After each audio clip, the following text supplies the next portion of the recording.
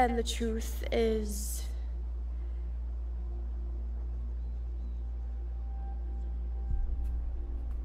I don't trust you. I don't know who you are. I don't know what you're doing. You will. Your father does.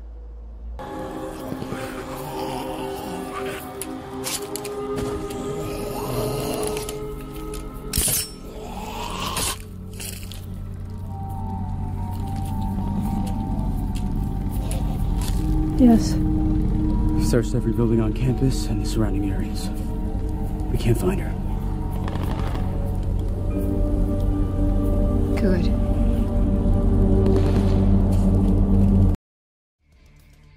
Welcome everyone to Dead Talk Live. I'm your host Viz from Walking Dead Now, and I want to welcome a very special guest, Aliyah Royale, who we were all introduced to as Iris Bennett on The Walking Dead World Beyond, the new Walking Dead spin-off series. Aliyah, thank you so much for being here with us. How are you doing? Oh my god, I am overwhelmed with excitement. I'm ecstatic just to talk to you guys about the show that we've had in our pocket for a year now. I know. So I'm just thankful that it's finally out and that everyone can lay their eyes on it. How hard has it been sitting on this for that long?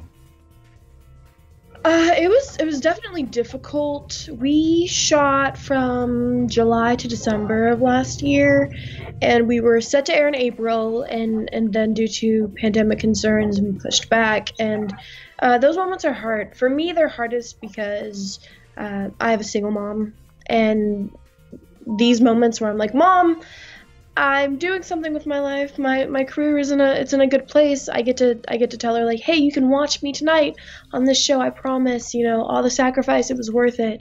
And so that getting pushed back made it slightly harder to do that. But now that it's finally out, just sharing these moments with my mom are everything to me. And being a part of this fan base, this is everything. I'm so thankful. How proud was she of you after she saw Sunday's episode? Explain it to us. So, my mom has probably, I can't even lie, seen the pilot I don't know how many times. Just, I couldn't even put a number to it, like probably over 100 times. Wow. But the fact that it had actually aired and she got to share that moment with like my family on the East Coast, my family here on the West Coast, she just became that like little country Virginian girl all over again, which is crazy because that's where we shot. It was a really big deal. That is so awesome to hear. So when you landed the role of Iris Bennett on World Beyond, how did it feel knowing that you were coming in to a spin-off of an established show of 10 years? I don't think I knew what I was getting myself into. At the time, I was more... It came across my desk as, like, Untitled Walking Dead Project. And I was like, oh, that's cool. There's no way I'm going to get this. For the sole reason of the fact that I am deeply terrified of walkers. Oh. Undead scares the lights out of me. So immediately when I got the audition, I was like, don't even think about it. You're not going to get it. You will never have to see the undead in person. We're going to be okay. And then I got it. Oh, and I was like, oh no, like what's going to happen? I'm going to die the first night on set. And I think the biggest welcome that I got, like the biggest wake up call I had was last year's 2019 New York Comic-Con. Uh-huh. We World Beyond had a panel after The Walking Dead, and The Walking Dead went on, had this insane roar of a welcome, and I was like, wow, wish they didn't go on first. Follow that up. That's gonna be great. And I kid you not, as I'm standing in the wings, I'm nervous, and I'm like, what if I don't answer the questions right? What if I say a spoiler? Like, I'm screwed. I go out, the lights come up, the welcome that we got from this audience is truly insane. We didn't even have a title of the show yet. They knew barely nothing about our characters. We were keeping everything very under wraps because of the fact that we were still in the midst of shooting at this point. And just the love in that room, it was nothing I've ever felt like in this world, and I knew that World Beyond was gonna have a place in The Walking Dead, and I knew that the Walking Dead franchise was just gonna be a blessing for not my career, but just for the fans as well. That's amazing. Now, how did you and your fellow castmates, when you were shooting and you knew the enormity of the franchise you're coming into, how did you guys deal while shooting? Did you guys just say, we can't think about that. We got to go out there and do what we need to do? What was your guys' frame of mind? On set, it was always just, this is so freaking fun. Like, our job is so freaking cool. A huge part of our job is like stunts. And I swear the first moment that my weapon, I call her Shiloh, she's a hornpole, is in my hands and I'm slicing and dicing and doing whatever cool kill that I'm doing, it feels amazing. It's so like this unreal feeling of like you're a freaking superhero. We just reveled in that all of the time. And also we have some characters with some really big secrets and some heavy backstories, and backstories come to life on the road, and we're having really serious moments. It means everything for us to even just get to cut for 1 second and Nico cracks a joke or Nicholas or Hal says something funny and we're all, rolling on the floor laughing in dirt and fake sweat and fake blood, and we just kept that energy the whole way through. It was important that we kept laughing and didn't take ourselves too seriously, or else we think about like, what if the fans don't like us? Like, what if they don't want another show? What do we do? No, you guys were excellent. I loved the premiere.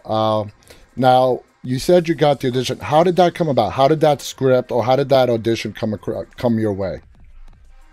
Okay, so it was just like another beautiful sunny day in California, and I got the email and I was like, okay, I guess, like not even thinking much about it. I went in like early in the morning, like 9 a.m. in the morning. Later that day I was like at lunch with my friends and I got the call that was like, hey, can you be in New York tomorrow? And I was like, yes, sure, absolutely. For the test, and I flew the next day. I was in New York. I didn't even step foot in the hotel room. I was like on the ground running. It was like several hours of these chemistry reads to read with Alexa Mansour, who plays my sister Hope, because she had already been cast. And it was stressful because a lot of the girls there were like being very buddy with Alexa and very much like, oh my god, like we're already basically sisters and all that stuff. And I was like, okay, maybe the key to getting this would be if I wasn't up her ass. And that had me like, okay, I'm just gonna be chill. I'm gonna, say hi and let her know that I'm happy for her that she got the role, and I'm gonna be the chill sister. And every time we did a scene together, because there were like rounds of tests, every time we went in together, it was powerful, it was organic, it felt natural, and I think it was good that I didn't try too hard because it kept her comfortable, which describes our relationship just even on set. Even like in our first meeting, it didn't have to be like, oh my god, what's going on? Like, oh my god, we're sisters, this is great. We were like, what's up? And she was like, this will be fine. Like, well, we're gonna be great. So how long after that audition did you find out that you got the role? I flew back home the next day, and then the next day after that was when I got the call from my manager, like, hey, you're great at Virginia, you got it. And then I had to figure out like what I was gonna do about the walkers. Because I'm on the phone and I'm telling my manager, I'm like, Carla, they scared the shit out of me, please. I don't know what to do. And she was like, you better not say anything until the last day of set. Do not say anything until the shoot wraps about you being a and I didn't. And I got through it. And I'm still afraid. But it was really cool.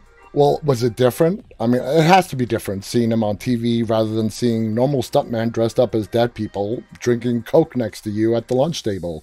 You're right. That's part of it. Again, if it's during the day and you're at lunch, like, or at like the catering hall, and they're chilling and they have like iced tea or they're eating a freaking Twizzler, like, yeah, this feels natural because they don't have like the mouthpiece in, they're not dripping blood yet. But no, at nighttime during a night shoot, when it's 3 in the morning and you're delirious because you came to work at 6 and it's 3 in the morning, no, they look very real. We have a great special effects team. There's some very talented, the stuntmen, they get really into playing the role. No, it's like being in an alternate universe. Oh, that sounds fantastic. So now on the world beyond, the zombies, the walkers, the undead are called empties, as opposed to walkers on the main show. Were you guys ever given an explanation, or will we as fans find out as the show progresses how the term empties came about? I think it's okay. Explained to us, it's the fact of I don't know. In Michigan, when I used to live in Michigan because I was a military brat when I was younger, people called it, like pop. And I was like, what? Yes. Weird. And then in the South, people would be like, could you hand me a Coke? And that could mean Sprite. An actual Coke could be anything at all. You just say like Coke. So it's kind of that same concept of we're just in another place in the Walking Dead universe, and in this place we say empties as opposed to walkers. Or I think you're gonna actually hear them called another term on the show. On World Beyond. That's actually probably my favorite way to call them. But the way that it's thought about on the show is the fact that everyone, because we've been living in the apocalypse for 10 years, we don't see them as the people that they used to be. They're not really these like freshly turned, people that we used to love. It's been this way for 10 years. So whoever we loved that was once in there, they're gone. Yeah. The vessel that they're in, it's empty. Yeah. And that's why we call them empties. However, Iris, Hope, Silas, and Elton, we don't see them that way. We kind of see them as a version of ourselves all the time, which is why it gets really stressful for us to need to protect ourselves against them, is because we feel like we're just killing, I guess, a version of what we're going to become one day anyway. Yes, and yes. That's a weird thing to battle. Gotcha. I totally understand that. Now, what was going through Iris's mind when you go and knock on your therapist's door and you see that she had died overnight and turned into a zombie? What was going through Iris's mind at that point? Because it seemed to be a big turning point for her. Actually, a really, really hard scene to shoot. Just reading it in the script when I had gotten it was kind of tough. I like that Iris presented us with a good idea of not having everything together but trying to work on it, because I don't think mental health means that you are perfectly okay. I think it means that you're working on being okay. And so to have that stripped away from her was really difficult. I mean, we saw in the previous scene, like, Dr. K's sick, she's definitely on her way out, but I think especially since with the girl's father gone and it being Monument Day and Iris already being stressed about the speech, Dr. K being there would have been just the mascot that Iris needed. Yeah. So not having her father, feeling like she doesn't have hope because she can't be honest about these dreams that she's having and this past that she's held on to for 10 years, and now losing Dr. K, Iris has nothing left. And I think that's why it's such a big turning point, is because she's like, I don't have anything else to lose, and I've lost my mom. The people I've actually lost would include my mom and Dr. K. I'm not going to lose my sister, and I'm not going to lose my dad. And that's why it's such a strong moment for her. That is perfectly explained. So, in your mind, is it your dad that's the turning point, getting the news from Dr. Leo Bennett that your dad, he's in trouble, his life's at risk? Or really is it Dr. K? Is it the doctor dying? That's your snapping point. That's your turning point. Or is it going to be a combination of both?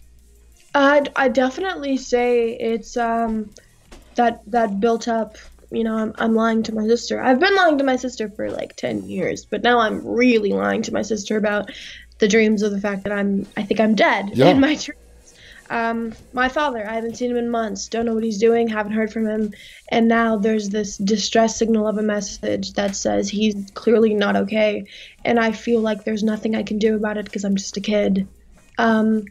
And then Dr. K she was like that like little tiny straw breaking the camel's back.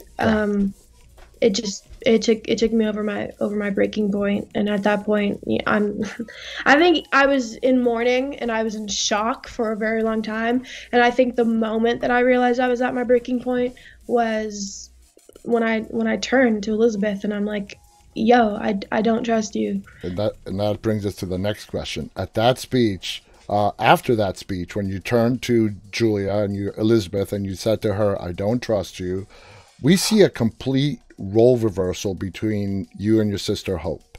Okay? Through the first part of that episode, it's Hope that is saying we need to do something. This is not right. I don't trust them. Iris is the one saying we got to keep the peace. They're protecting us, whatever. And that moment after the speech, we see a reversal. You're like, we got to go after Dad. We got to go help Dad. And then Hope becomes the one that says, how? We can't do anything. Do you think Iris's plan to step out of those walls, the safety of those walls at the colony, came from courage or just being completely naive of what's waiting for you guys out there? Courage. Or even, you know what? I don't think it's either of those. I would say it's having no other options. Okay. She has other options. Here's the way that as Iris that I was looking at it. So I'm never going to become a person in this community. That's just it. I can take on any role I need to. I will be the tutor. I'm class president. I'll give the Monument Day speeches. I will set up anything that you need. Like I will take on that role. I'm that person. And by being everything else, I am nothing to myself. Mm-hmm. I can't even be a sister. You know what I mean? I don't know what I would even look like if you guys saw my relationship with my father, what that looks like for me to be a daughter. I don't even know that Iris could do that. The literal only way for her to become a person is to leave this community. And she's never ever going to do that without her sister by her side, because Iris is hope. That's my rock, my ride or die, even if we disagree on everything. The big stuff, we need to come to an agreement on, or else it's, that's my heart and soul. Do you think, sorry, go on. No, please. Do you think the thought ever crossed Iris's mind that I may lose my sister out there? Elliot could die. Celius could die. The danger I'm putting these other, friends of mine in. It seemed to me, watching the episode, that thought never crossed your mind, and that's why I used the word naive as to what awaits you guys out there. So do you... No, go on. I think Iris never planned on Elton or Silas going. She was like, I'm gonna go, and I know that I would do better with my sister along, and I know that we're better together. Whether one stayed here and the other left, or both were in different locations, we're better together, whether that's on the road or in the community. And I'd rather just be on the road with my sister. And the truth is, we should both be going to get Dad. It's not just about us becoming who we want to be. The initial idea is we need to save our father, yeah. and we can't do that without each other. We fill in the blanks for each other. So when Elton and Silas are like, hey, we're going with you, I think we were so caught up in the ambition of it all that we're like, okay, I guess this is fine. But when you think about it, like, Elton doesn't have anything left there. Mm-hmm. All he has is his memories of his mom and the little sister that he hasn't had yet. Like, that's what he thinks is out there waiting for him and what he wants to find, and he should be able to go find that. And then Silas came to the community with nothing as well. Just this reputation of being some sort of criminal, some sort of monster, and he should be able to outlive that too, and not have that be his entire identity. Yeah, he felt like he never belonged there. Yeah, for Elton, he still has work to do, and for Silas, he has no identity there, so he is free to become whoever he wants, whenever he wants. He doesn't have anyone that's like, I can't go for this person, or I have these ties or these strings back home. He doesn't have a home. He's a wandering soul. So the four of us being on the road, it makes sense, and it feels really good to get out of those campus colony walls and be a person. I totally agree, especially how the episode ended.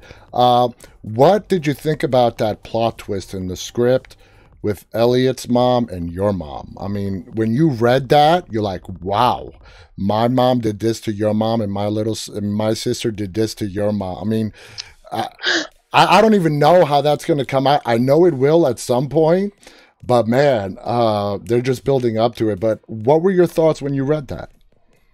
I saw it as, damn, Hope is a savage from a young age. Like, this girl is a savage. Do not mess with her. She can problem solve very just efficiently from a young age. But between my mom and Elton's mom, first of all, Elton's mom is just, I have to chalk it up to just the fear of the night I fell, which is, you know, what we call everything. The night that the sky fell, none of us knew what we were doing, and I can't imagine, you know, not being able to find my husband or my son and literally carrying another child, and then this woman is coming at me, and I don't know if she's been bitten or is infected by whatever the hell is crawling around out here. I totally understand how you know, she could be holding that weapon to protect herself and not realize that it can also hurt someone else. So yeah, you know, Iris has no idea about how her mom actually died.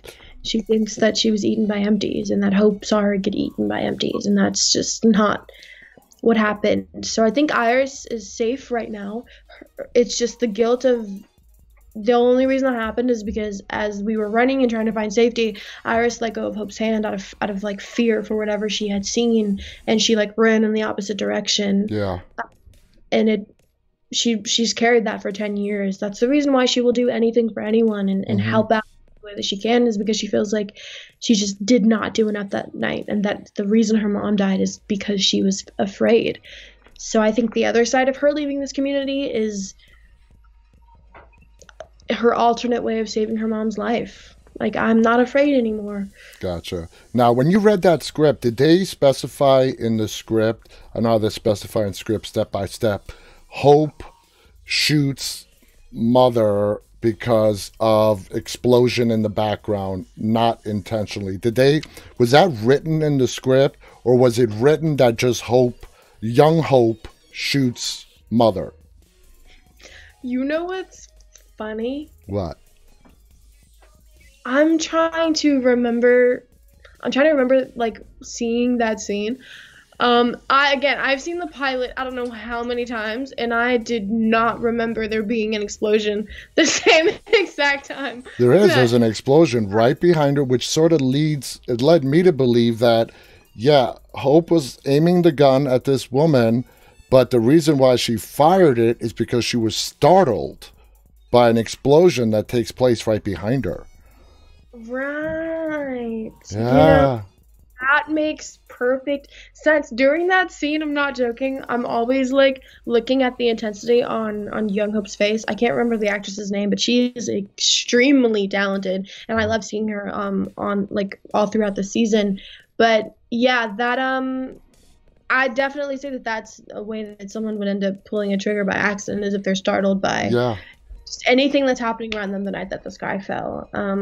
I don't actually remember how it was written. Scenes like that, so that I don't remember them when I'm playing. For example, that moment where she's like, "I'm glad you didn't have to see it, Iris. I'm glad you didn't have to see any of it." So that when I'm in that scene, I'm not thinking about the fact that they're going to flash back to the moment Hope pulled the trigger. I won't read too much into the scene. Okay. Is that your preference, or is that what they give you? They don't give that to you, or is that your way of? It's definitely there in the full script. We get every bit of the information. It's just if it's not a scene that I'm in, I won't I'll be like, oh, I wonder what this is about, but I won't read it in full detail, just so that while I'm playing Iris, I'm not thinking about the information that I already have. It's just best that way, only because there's a lot of plot twists and secrets on this show, and there's sometimes like several in an episode, and if you know them while you're playing, like the character, it can kind of take you out of it, and you can like you might like cut and be like, no, I feel like I was foreshadowing in that. Can I redo it again? There were literally times where one giant secret was revealed, like in the later episodes, and we were just messing around as a cast, and we were shooting the scene that of us like not knowing about the secret, because the secret is in the episode that we're going to shoot next. And we cut, and all of us are like, damn, this is hard because we know the truth. Like, this is tricky. Like, it's crazy because you'll cut and be like, damn, I know exactly what you did. So that's why it's just best to kind of like know every single part of your scenes, of course, but just anything that has any other characters' secrets or backstories, I leave it to them so that when Iris finds out, or maybe Iris doesn't find out, it's organic and it doesn't feel like I'm trying to pretend I don't know something. That's genius. That's a genius way of doing it. Well, that's my opinion. I think that's awesome. You keep the scene authentic by doing it that way. The Walking Dead is known for having some crazy ass plot twists. Oh yeah. And when you like love these characters and you find something like that out, you're like, shit. When does my character find out? And they're like, they don't find out till like, I don't know, season 2, episode 1. And you're like, damn, you want me to hold on to this information like the whole season? Damn. So yeah, it's best just to not know. Okay. All right, now let's move on. In the episode, we hear about the Omaha and the Portland colonies, mentioned several times. Are those two colonies oblivious that there is a third colony that is controlled by the CRM? Okay, so we are Omaha. Campus colony where we live in the beginning of the series is in Omaha. And then we're in Great Community. So the 3 rings, like on the helicopter that Rick gets famously carried out of, it's the 3 rings symbolize Omaha, Portland, and the Civic Republic. Oh. So we're all in great communication with each other. You know, we're all self-sustaining communities that have found a way to survive and honestly thrive. We have food, water, energy. We're doing great. Which is why it's called the Alliance of the 3. But the Civic Republic has way more resources and water, energy, food than we could even imagine having. We know where we are. We know where Portland is. We have no idea where the Civic Republic is.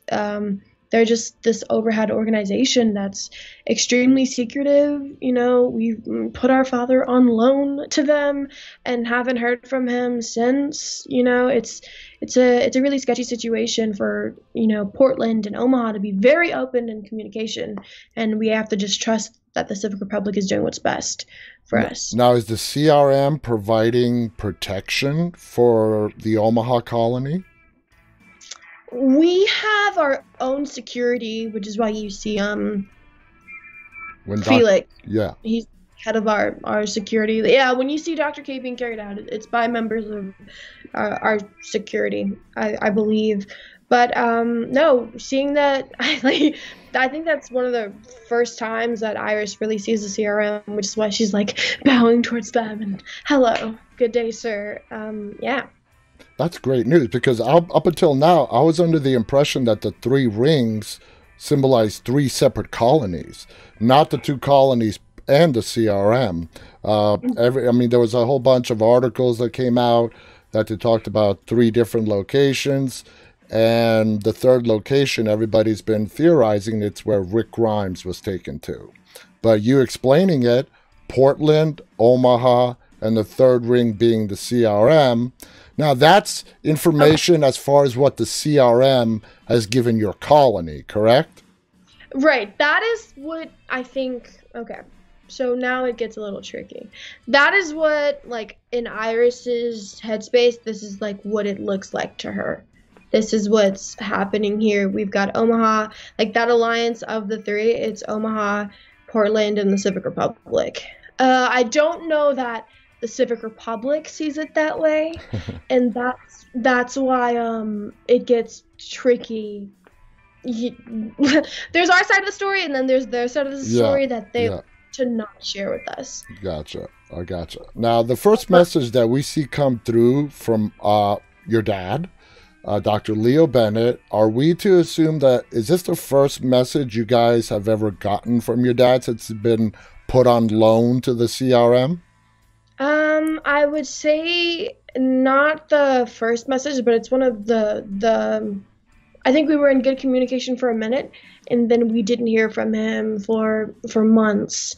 And these are the first messages that we're seeing from him since not having heard from him in a really long time, which is why we're thinking he's just really busy, because at this point we're supposed to trust that the Civic Republic is who they say they are. He's out there trying to save the world.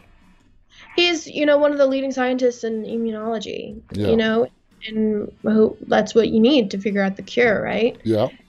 We're thinking he's saving our lives right now. At least what the CRM told you. That's at least what we think the CR is doing, yeah.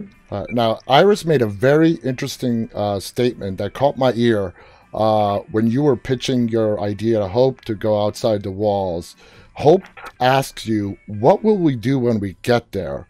Iris's response is, we will be different when we get there. It was very short, very quick, but it really caught my ear. And that led me to believe that there is some part of Iris's thinking that knows that whatever Iris, Hope, Elliot, and Celia encounter out there, it may change you forever. Do you agree with that? The will be different, will be ready. It has to do with, I know for Iris, it has to do with not being afraid. Okay. That's what the biggest thing was, we'll be different. We won't be scared little kids. We're going to be able to make choices. We're going to be adults, and we're going to be strong, and we're going to be everything that we weren't the night that the sky fell. Whatever happened that night, I know that for Hope, although I don't know the details of it, I just, think that she saw this really horrific encounter. I know that it's changed her, and that, she's a person that is trying really hard to be okay. And I'm saying that we'll be different on the road. We will be okay because we'll have each other. And we'll be better. Thank you for explaining that. Now, Julia Ormond, brilliant Emmy-winning actress. Her character Elizabeth is fascinating. I never trusted her in the episode, but she did manipulate Iris and Hope into leaving the campus by giving you that map of New York State. And of course, we saw the slaughter of your colony at the end, which again leads me to believe she wanted you guys out there. She did not give you that map out of the kindness of her heart. I'm not going to ask you to reveal any spoilers because I know you can't, but I just wanted to put that out there. My question to you is, what was it like working with Julia? She's amazing. And there were sometimes I didn't understand certain choices in the scenes. Just certain things didn't make sense to me, and I'd ask her what she thought about it, and she would explain to me and explain it. Just she brings the story to life, and she really helped me just be better as an actor and just in Iris's headspace. Iris's relationship with Elizabeth is probably inadvertently a really strong relationship that she has, only because the feelings that Elizabeth provokes out of Iris are very strong. She wants to trust and she wants to believe that her father is okay, but we're talking about these alliances and how we're okay, and then it just doesn't add up. It just doesn't make sense. The more I hear my sister talk about how this does not add up, I'm thinking I'm filling in the blanks myself. I don't have answers from Elizabeth. None of us do. This is our first time really seeing her and encountering her, or anybody in these intimidating CRM suits. So it's a big deal to just be in this space with her. But Elizabeth is she's a force of nature, and she comes across very much about her business. And I think as the season goes on, we're gonna see if the things that the CR is doing? Is it for, bringing the world back to what it was? Is it for the cure, or is it for a whole other reason altogether?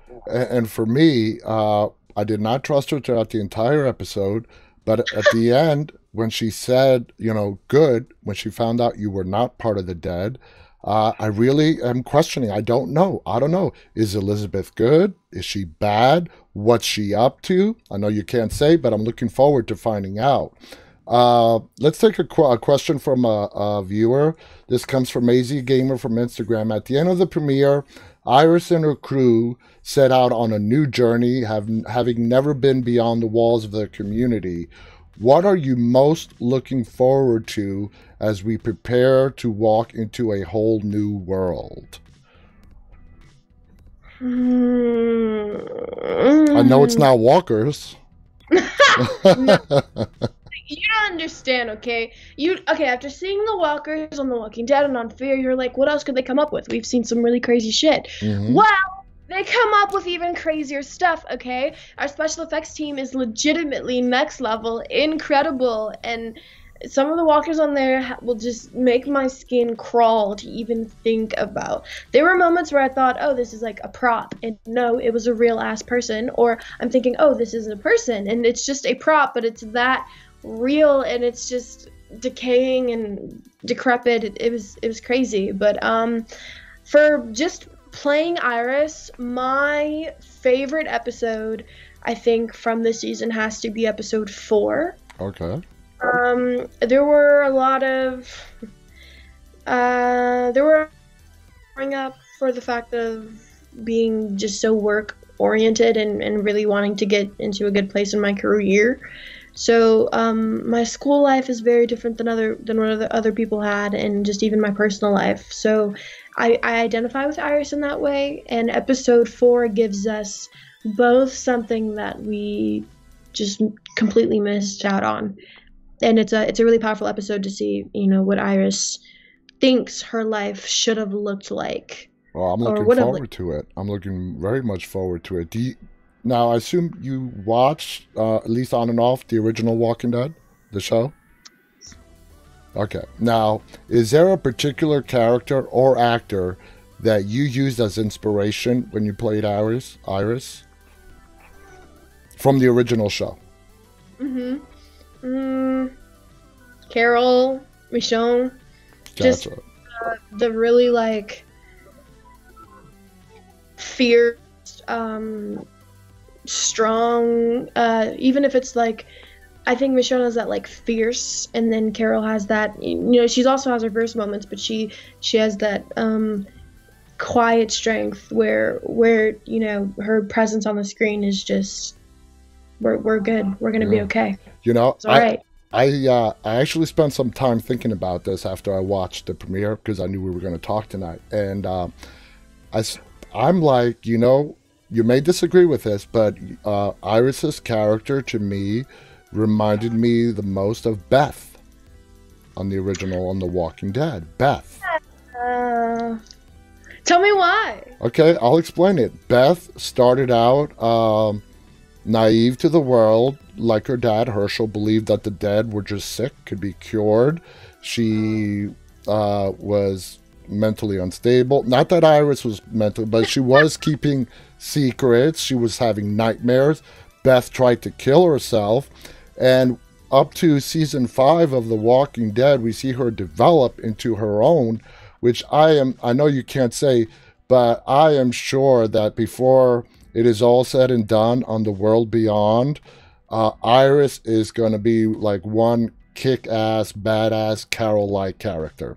The Iris that we got to meet Sunday is not going to be the same Iris we're going to see when the world beyond ends, after its limited 2-season run, assuming you survive, which I hope you do. But this is The Walking Dead, and I know what to expect. I know. But I'd say that's actually very accurate. I think I might use that when people say it's like from now on. I think Iris takes a little bit from everyone. I mean, she even has Rick's leadership style, in the way that she wants to keep everyone safe, but will definitely take some serious risks when it's necessary, and even sometimes just execute them herself. There's a lot of, I think Iris is a little bit of, you can see a bunch of, like, several original characters in her. But I like that there isn't a comic book for, World Beyond, because then we don't have to live up to this idea of, a character that has already been played for us, that people have already fallen in love with. The fact that, we don't have a layout, an outline, or an idea of who these characters are supposed to be, it gave us really good free reign to just be ourselves, and be strong in the new identity of World Beyond. Because it's hard to be like, do we fit in the Walking Dead universe? We're a much younger, cast. It's shot differently. We move through this world differently. But I think I've learned, World Beyond is significant, and we definitely deserve to be here. And I'm really proud of the show in that way. You guys are so important. I mean, you guys are the big lead-in into these movies we're going to get with Rick Grimes. So the World Beyond is huge. Now, the last scene in the episode with Iris, she insists that it has to be her to take out the walker that you guys encounter on the street. We don't see you doing it. Was that scene filmed of you killing that walker, just got cut, or you guys never shot it?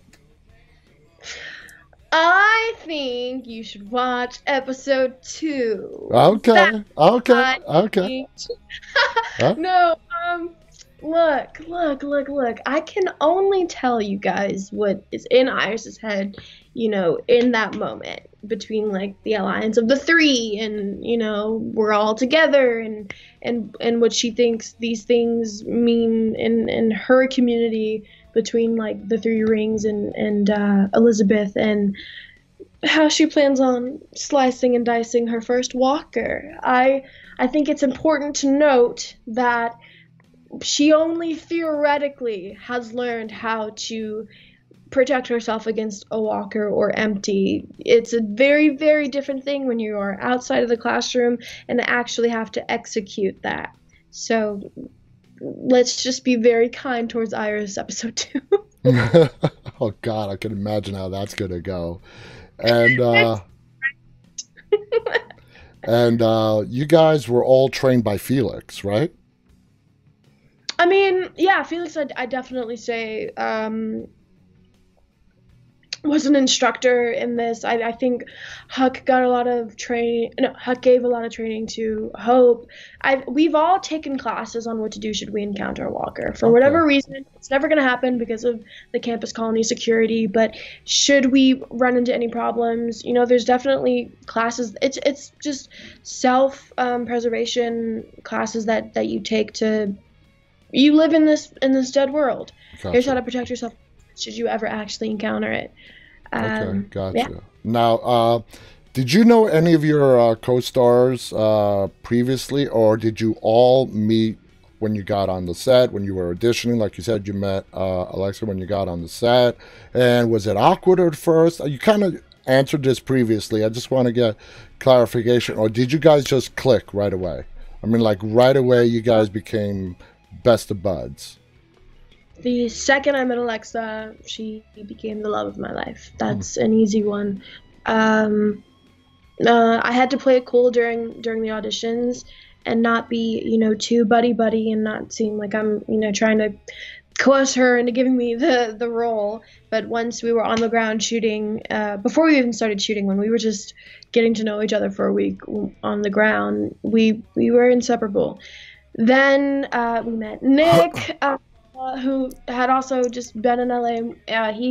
When we didn't even know it, Hal came all the way from Australia, and we just were like figuring. We were like trying to figure out all just the culture differences, because he has a lot to say and he's really funny, and yeah, Nico, Annette, we all just came, conjoined instantly. It was effortless. That's awesome. So that was like just easy to always just be laughing with them. That's beautiful. Now, I've spoken to a lot of Walking Dead cast members, and they all speak about the family atmosphere on the set. Fear, Walking Dead. Was that same family atmosphere brought into the world beyond a brand new show? But we know that Gimple is, was an overall the man responsible of the whole franchise. And I know Greg Nicotero and Gail Ann Hurd were involved, at least with the premiere that we saw this past Sunday. So was that family atmosphere in World Beyond on the set as well? Definitely. Like I said, when you're shooting these, when episode 1 is Hope, killing a woman at a very young age, and you have these heavy scenes and just these really like stressful moments for the characters, it is important to have that relationship with your castmates, with Scott, with Matt Negretti, our showrunner, to just be able to just laugh, enjoy each other's company, ask dumb questions that we want to know about walkers, and just be a part of the other universes, as well as live in ours. It's Walking Dead, and then having the actual creator of it next to you and being able to be like, we want the tea, spill it, what's the details on this, like as we're on a show, we get more insight. Yeah. And it definitely was that family atmosphere. Awesome. Now, Michael Cudlitz was a guest of ours several months ago, and he told us that he directed several episodes of World Beyond. What was it like working with Michael? He's so awesome. Okay, so there are the directors who are very just like, I don't know, just artsy and in the universe, and they're just like, this is how I see it, this is how we're gonna shoot it, boom, boom, that's it. And then you have Michael Cudlitz, who is a man of the people. First of all, because of Abraham and being on The Walking Dead, he knows what it's like to be in this universe already. Oh, yeah. So we're having a director who has no idea what we're doing, or no idea what it's like to be in this undead world. Like, he was just very organic and easy, and once again, I just have to say it, he was effortless. It was effortless working with him. It felt good, and every time he got to direct an episode, I always had a blast. There's a picture of us for one day he came to work literally like matching. I feel like it was accidental, but I feel like subconsciously, like it was on purpose. He was literally matching my outfit. He did it again with Hal. He ended up, I think, matching Hal's outfit. He's good at knowing the universe, at telling us exactly, what looks good on camera, which way to move, and also which I think is really important, he's big on collaboration. He lets us be our characters, and he guides us along the way, and he'll point out different factors, and he'll be like, give me that, like this again, I loved when you did that. He's supportive, and he encourages us to trust our instincts. He's a great and I guy. love that. Yeah, he's a great guy. There's no other way to put it. Michael Cudlitz is an amazing man. Now, World Beyond was filmed in the state in which I currently live in, Virginia. Just you guys just filmed 2 hours south of me in Richmond. How did my state capital receive you guys? Literally everyone knew that we were there. Like, everybody. Well, can I say, as a resident of Virginia, we were told you guys were coming way before you started shooting. Probably probably when the deal was signed. This was a while ago. We were told, everyone in the state was told, The Walking Dead is coming to Virginia. I didn't know that. That probably explains several things, like just checking into the hotel, just everything, everyone just being like, The Walking Dead, yeah, I auditioned to be a walker on that. If we had like an Uber driver, they also ended up auditioning to be a walker. I remember going back to production and being like, hey, so like people keep stopping me and telling me they auditioned to be a walker on the show, and I think someone was like, yeah, we had like 8,000 people come to audition, and I was like, on this for what? Yeah. I'm like, oh my god, like that's That's crazy. Like, which is just another look into the fan base. Yeah, everybody on the ground knew that we were there. If we went anywhere, like as a cast, we were easily recognizable. It was weird because it was kind of getting like a glimpse of what our lives might look like, post the show airing, and then going back to LA and like no one knew what was happening at all. I think the biggest thing that happened in Virginia was when we were shooting in Hopewell and we had, crashed the plane the night that the sky fell, and there's pieces of plane everywhere, and these helicopters were just circling, and we saw later, like on the news, people who were in crew or whoever who knew us would show us this footage that was like, y'all were on the news last night. Like, we have the plane crash on the news, and we're like, yeah, I guess if you land a plane in the middle of nowhere, that might, cause some stir up. It's so ironic. The original Walking Dead is shot in Georgia, but theoretically takes place in Virginia. World Beyond theoretically takes place in Omaha, but it's shot in Virginia. It's just the whole irony in the whole thing. Now, are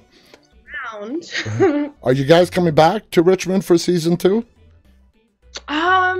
I wonder if we are. I feel like I haven't heard anything other than that. I'm not sure. Okay. Right now we're we've got the writers' room up and we're doing incredible things there. Season 2 is already just incredible, crazy, and just even more badass. But you don't know when you guys are going back to filming again. It's tricky timing, but I'll tell you we're going back soon. Okay. That's good enough. So when you woke up this Monday after the premiere, did your world change? Did my world change? Well, let me put it to you this way, okay? When we got you confirmed to be on today, I told everybody that when Aliyah wakes up Monday morning, she's going to be a star. And you're a star. So did the world change for you when you got up Monday morning? A little bit. Yeah. A little bit. It was, I woke up and I was like, the show aired. Like, the first episode is already out there. Oh my God. And then I was like, wait a minute, there's like 9 more weeks of this. Like, it only increases. The storyline only gets crazier. The questions that are about to pop up in regards to the Civic Republic and Iris and Hope, it is about to be insane. I'm just happy to have these moments with my mom again. My mom is my best friend, my biggest supporter, the actual love of my life, and it's weird when I wake up and I come in her room and she's like listening to an interview I did, or she's like watching something and I either hear Iris's voice or I see my face and she's like, look at my daughter, and I'm like, yeah, I'm right here in case you wanted to just talk to me. It's definitely a switch. Okay, I mean, that is so cool. Now, you're 20 years old, but you've been acting for 8 years. What made you get into acting at the age of 12, and what inspired you at 12 to get into acting? I think from like I've always been doing stage plays, stage productions at like the YMCA or whatever nearby, school plays. That was me. Anytime I could pick up a script, even if it was 101 Dalmatians or Three Little Pigs, I was in it. I was doing it. I think when I was 11, I went to my mom and I was like, hey, I might actually be good at this, like on a professional level. Let's move to LA. And I always say she was kissed by an angel that night because we moved to LA. She moved to follow her 11-year-old daughter's dream. And again, the reason why these moments mean everything to me is because I was an extra. I was doing background for like 2-3 years when I first started. I wasn't making any type of like money like that. I definitely wasn't saying anywhere near what a line would look like. Didn't say a line. I was barely visible in the camera, like to show for, this big sacrifice, except for her love for her kid. And that was really hard for me because just at 11, I had a responsibility that was like, I need to figure out how to take care of me and my mom. You know, that's what you do. You get in this industry and you buy your mom a house. Like, how am I gonna do that? And she stood by me this entire time. And you know, there's moments where she's like, did you really practice for this audition? Like, are you really ready for this? Like, do you know the lines? Do you know this? And I'm like, Mom, I got it. Okay. And you know, you wonder, like, does she trust that I'm gonna come through on this? Does she trust that I'm really talented enough to be here? Because there's a lot of rejection. There's a lot of no's before you hear a single yes. And I just, every time I got a no, I was just like, is my mom losing faith in me? And then, you know, I had booked a pilot way back. Then I booked CBS's The Red Line, and now I'm here on The Walking Dead. Like, literally the moment The Red Line, like, wasn't gonna go any further, I was like, I don't know what to do. And then the next month, I'm on The Walking Dead, and, you know, it's my mom. She's right there. What you just explained, coming from a parent, is why your mom watched that episode over 100 times. Okay, that's why she's watched it, and she's gonna watch it thousands of more, and all the rest of them as well. That's why. Coming from a parent, okay, I know exactly where your mom's coming from. Do you have a preference between stage or screen? Ooh, that's a hard one. See, stage is, that's a different kind of work ethic. I can't even lie to you. Stage actors are the most talented actors in the business.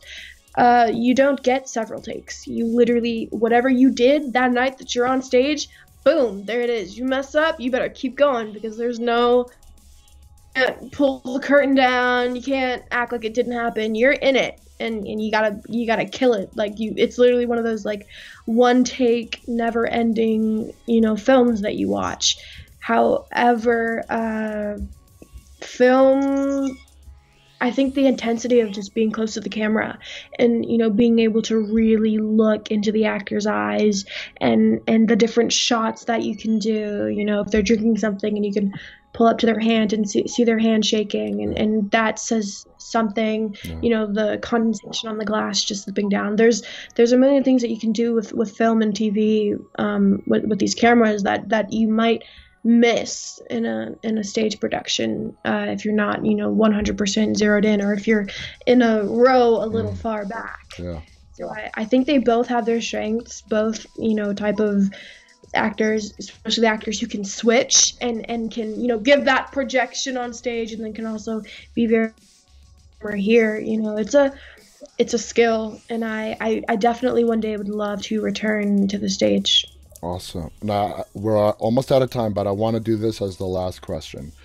What do you say now to 11, 12, 13, 14-year-old girls who look to you as inspiration and look what you have achieved? Do you feel a sense of responsibility? Are you honored that they look up to you? How does that make you feel? And how do you respond to a 10, 11, 12-year-old girl who now sees you as their idol? Why am I crying? Why am I crying? Honestly, like, you got this.